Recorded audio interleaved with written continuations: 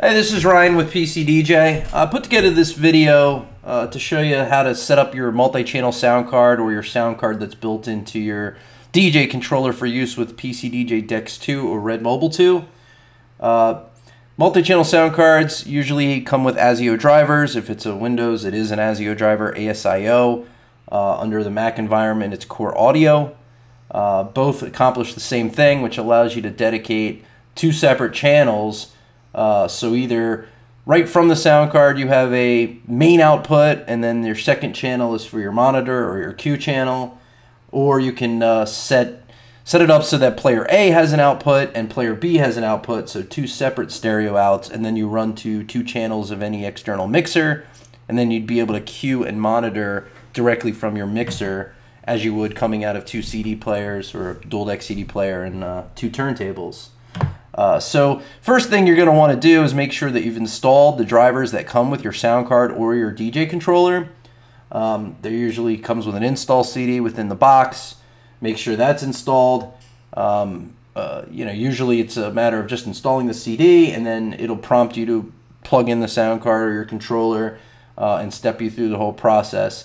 Another good rule of thumb is to probably check the manufacturer's website for your sound card. Make sure you have the most up-to-date drivers. Again, you want ASIO drivers for Windows.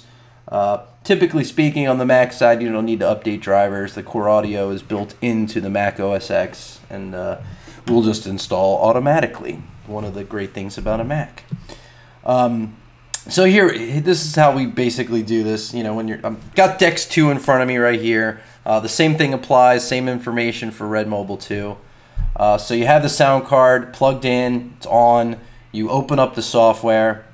You'll go into the configuration mode, click the little gear icon in the top left or right corner of your screen. It'll open up preferences. You have your general tab and your audio MIDI tab. Click on your audio MIDI tab. Right here, you'll see below the MIDI in devices, this is where you would select your MIDI controller, but that's not what we're doing right now.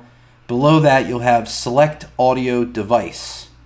From this drop-down menu, and I've installed a few different sound cards on this computer over time to test, I'm going to pick the E-Box. So what you'll see from this drop-down menu is every sound card or audio device that you have available for this machine. It'll actually show you options for something that's not connected as well. So again, make sure your sound card's connected. Go down and choose the one that applies to your card. For instance, we do sell the VersaPort from American Audio on our website. It's very popular with our users. So you would pick American Audio USB ASIO driver. In this case, I'm going to pick E-Box 44 USB ASIO driver, ASIO. So you select that. So that's the first thing you're going to want to do. Make sure you've enabled your sound card, select your sound card, make sure it says ASIO there under the Windows OS. It'll just say the sound card name under the Mac, under a Mac operating system. So here's a couple other things. Right below this, you have latency. All right, latency is the speed in which the software reacts or responds when you hit play, for instance. So you hit play, there's obviously a little bit of a delay. So the smaller this buffer, right, the smaller this latency, the faster it responds. But there's also a catch to that. The lower you go, the more taxing it is on resources with the machine, the less audio you're buffering into memory. So what can happen is you can get poor sound quality, skipping possibly, items like that. So the whole idea is to adjust this for your best performance. You want to get it as low as possible without affecting performance or sound quality or skips or hiccups or any of that type of thing. So you just adjust this. I usually run on this machine with ASIO around between 5 and 8 milliseconds. It just depends on the machine, really. So again, you adjust it based on best performance. So get as low as possible without affecting performance. Below this, you have your select your output mode. Okay, normal is just going to send a single output through the 1-2 output on your sound card or the controller's output that's built in.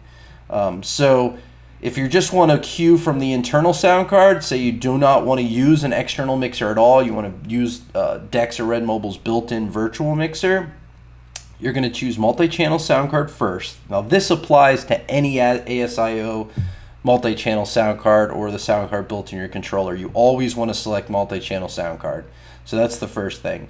Now below, if you do not select anything else, you see how these are not checked, what's going to happen is it's going to automatically send player A, player A and B, your main output will come through the 1-2 output on your sound card. The 3-4 output is going to be your Q channel for your headphones. That's where you're going to preview and monitor songs. Now, some sound cards like the VersaPort, it actually has a jack on the front for plugging your headphones directly. So the control panel, the control desk for the sound card itself, you can dedicate or choose what outputs to send to that headphone out. So in this case, you would send the 3-4 through the headphone output. So that's going to be your Q channel right on the front of that card. So 1-2 is your main, 3-4 is your Q.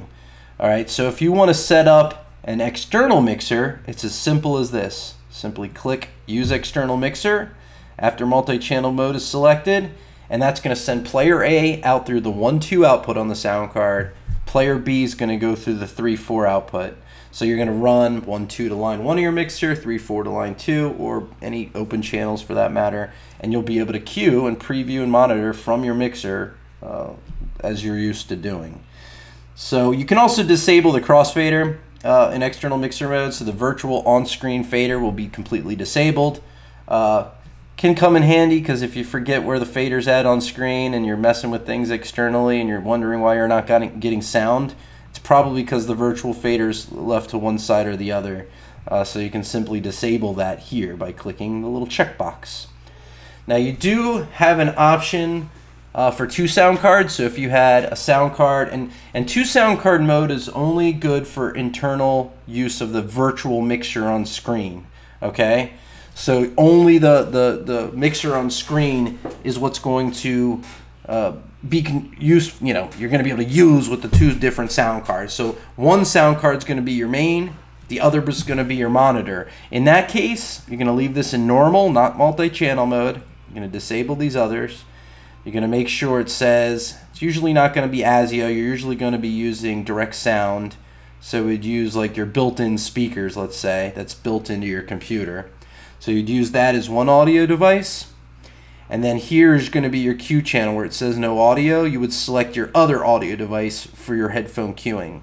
Again, that work mode and setting things up that way is only good if you're going to be using the on-screen mixer and if you don't have a true multi-channel Pro Audio card that supports ASIO drivers.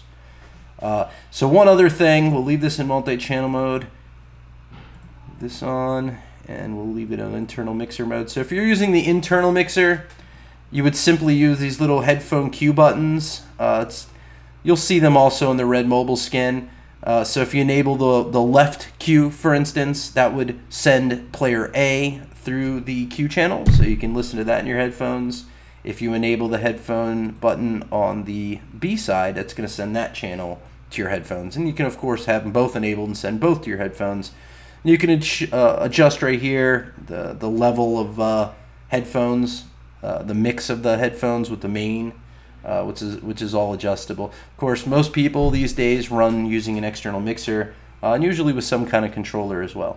So hopefully that helps. We're going to be releasing a few more series of short videos that just goes over every little aspect of the software, and we hope you learned something today. Thanks.